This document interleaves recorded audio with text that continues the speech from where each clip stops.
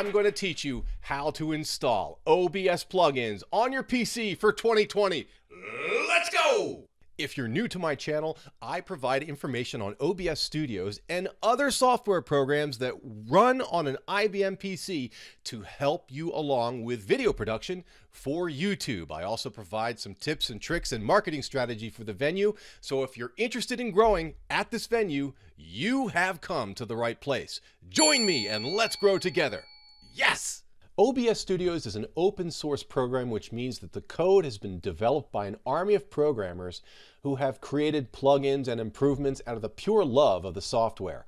This makes the program 100% free and more powerful than most commercial solutions available on the market. The programmer's culture at OBS Studio can sometimes make assumptions that can make some parts of the program a little bit difficult to understand from the new user's perspective, and that is where I come in. So what we're going to do right now is we're going to go to the website. Let's go there now, obsproject.com. We're going to click Forum, and then we're going to click Resources. This is where you can find all the plugins, the themes, the tools, the scripts, all the cool add-ons that make the program amazing.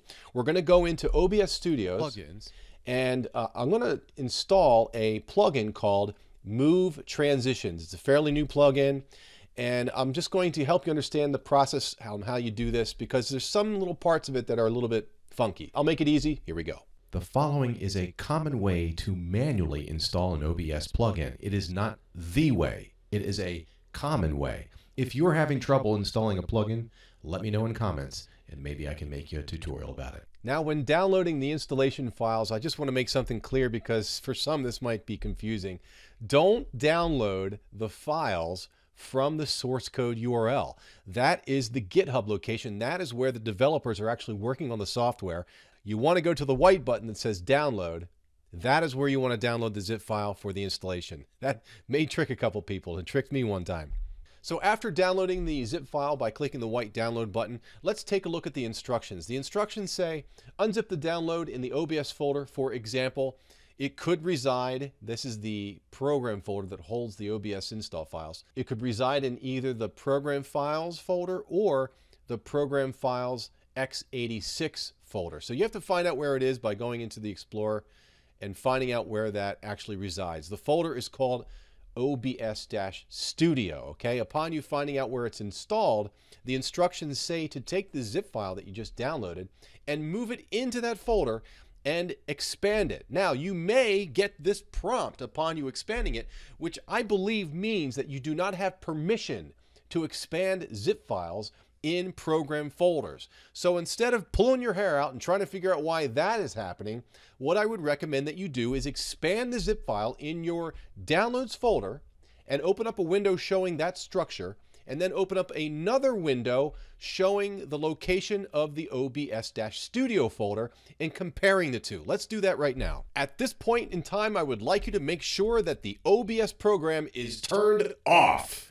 If you don't do that and you make these changes, then you'll be like going in the comments and screaming at me because the changes haven't taken place. You have to have the program go out and re-grab the files to show the changes. So always make sure that the program's turned off. Let's open up the two windows that I have here. One window shows the path to the OBS program itself, and then I have another window here showing the downloads folder. So I've opened up the plugin folder, which is called Move-Transitions. That's the name of the plugin.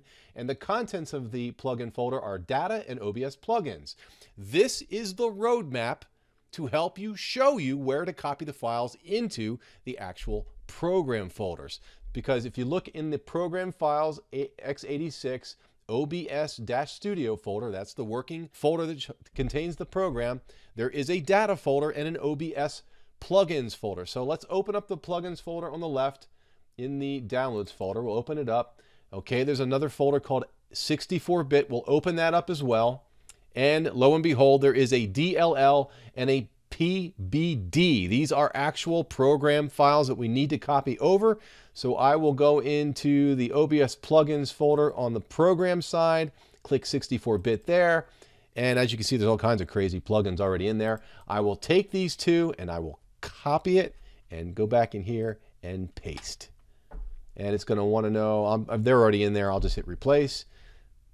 It's going to want to make sure that you want to continue with administrative rights. You hit continue, and they go over, no problem. Okay, let's go back to the main folder on the download side. Okay, and let's get back out here by hitting OBS.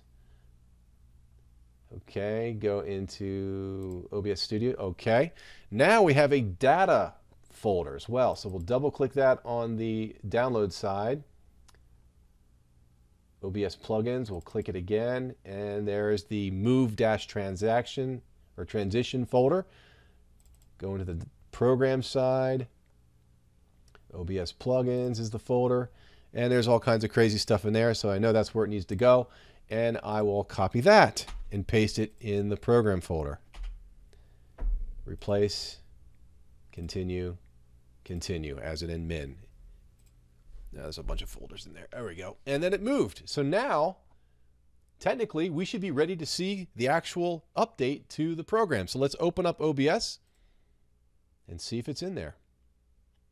Yep, it's working. I made 3 frames, I'm sorry, 3 scenes, I should say, with some memes and a video background. And let's see. And in the scene transitions, there is a plus sign, and there, lo and behold, there's a new button called Move, which allows me to assign movement to these scenes. There they go. So as I click the scenes, now I have this slick, smooth scrolling motion between each scene. Pretty slick, huh? So it works.